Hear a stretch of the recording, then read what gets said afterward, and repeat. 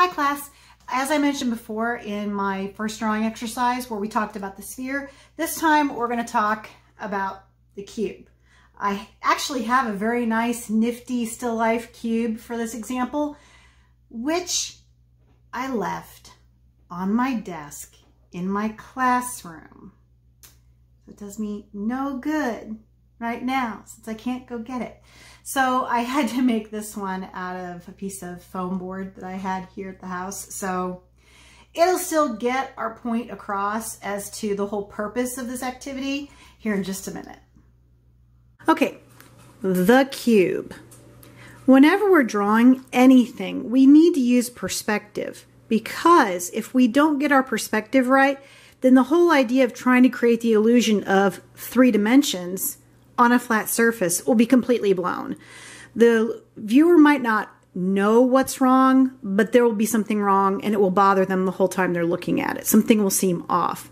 So what an artist does is they try to create the illusion of 3 dimensions, height, width, and depth, on a flat 2-dimensional surface, which is your paper. Your paper only has height and it only has width, but it has no depth. So whenever we're doing perspective, whenever our object, our cube for example, is right on our eye line, we really won't see the bottom or the top. But as it moves below our eye line, we can see the top. And as it moves above our eye line, we can see the bottom. And then from side to side, as it moves, we can see different sides in different ways. And I'm going to show you how to draw that. Okay, perspective is an example of an instance when using a ruler is very, very important. Except right now, we're just trying to keep these videos short, so I'm going to try and move as quick as I can to explain it. When you start with your cube, if you can see only the side of it,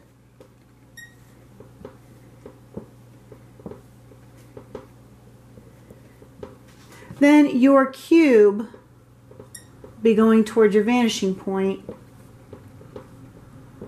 and it will look like this. Okay? If you're doing 2-point perspective, like the cube we just talked about in the clip a second ago, then it will be like this.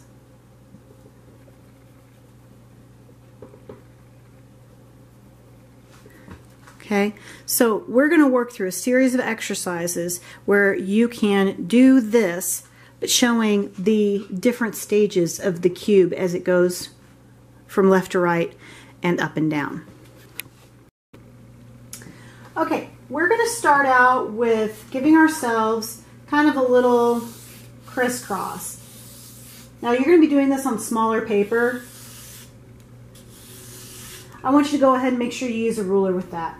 And we're going to create a cube right here using this line.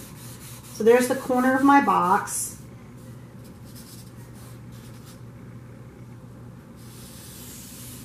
Using a ruler. I'm just freehanding it, but I want you to use a ruler. Then you're going to create your sides for your cube. Make sure that these lines are vertical. They need to be straight up and down. They cannot slant. Then this one is going to go this way. And this one is going to go that way. And there's your cube. The neat thing is, once you get used to doing this, you don't have to draw all your lines. You can have your ruler lined up here and lined up here, and then you don't have to do all this erasing of these lines. As long as the 2 ends of the ruler are lined up, then you just draw your line segments as long as you have to.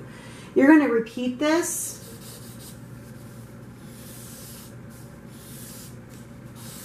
using a ruler, remember. And you're going to continue going down your page. You'll have 1 on the center, 2 above, 2 below. Okay? We'll come back in a minute and I'll show you what I have.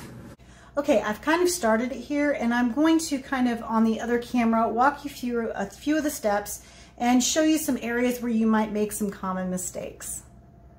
Okay, so real quickly for the exercise with the cubes, I'm going to show you some common mistakes that get made. Most of the time, people forget about their vanishing points. They forget to draw the tops of their line segments towards that vanishing point. In the beginning, you can connect them, but eventually you get to where you don't have to.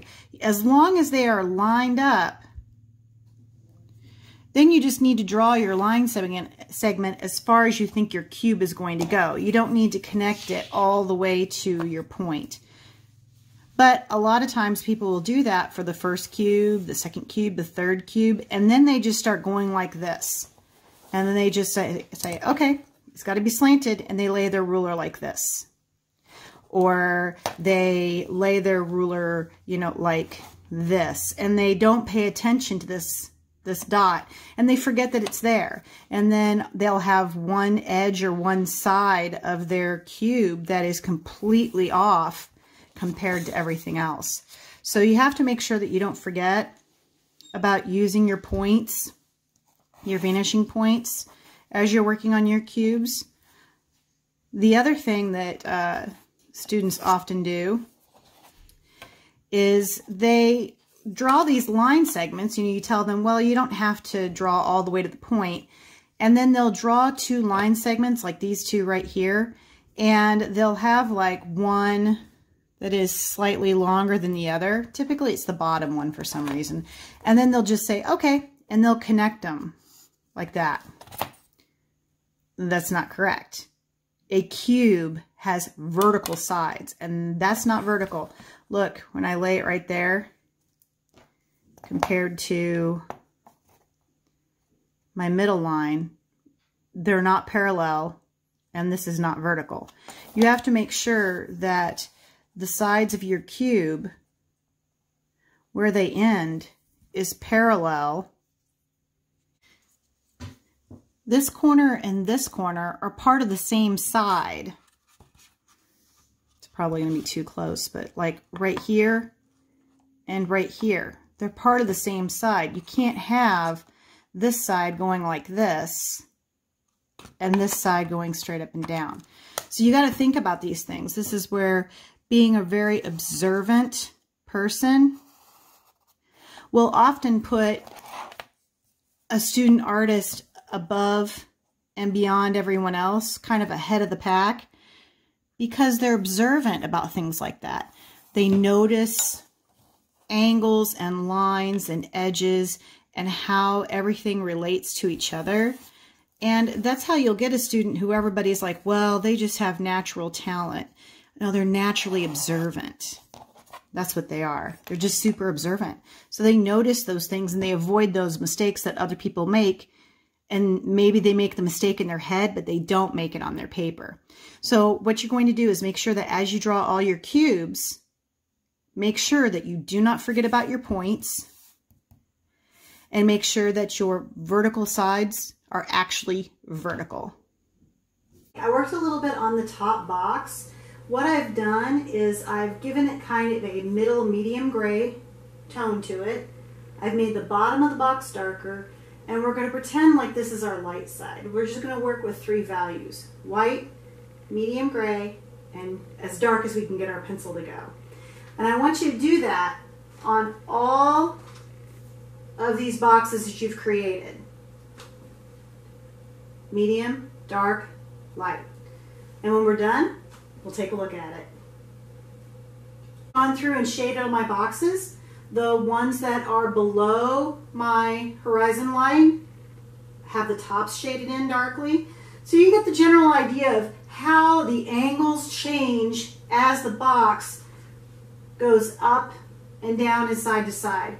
You'll notice that over here, these sides got shorter, just like there it is looking at you from the corner. And as you turn it, this side gets longer and this side gets shorter. So all of those effects are ways of creating depth and three-dimensional illusion on your paper. Okay, here's our finished box study like I just talked about when I showed you the full size image. Now, all of this is leading up to something. All of these tedious, kind of pointless things like drawing the sphere, drawing the cube. Pretty soon I'm going to force you to go through a whole drawing a cone, drawing a cylinder. All of those are building towards looking at every object that you encounter in these simple forms. When you do that, it makes drawing everything in 3D easier. You could even use these types of things on the human body and make it work. You can use cylinders and cones and cubes and spheres when you're breaking down the structure of the human body and have it work. So I'm going to show you a still image of a still life that I drew a long time ago. And you can see the step-by-step progress where the structure lines turn into forms that turn into a finished drawing. And it's all done on top of each other. I didn't erase any of the lines. I just kept adding more and more shading on top in layers and layers and layers until you couldn't see the structure lines anymore. So I'll show you some images of that, and good luck with your exercise. Keep it up.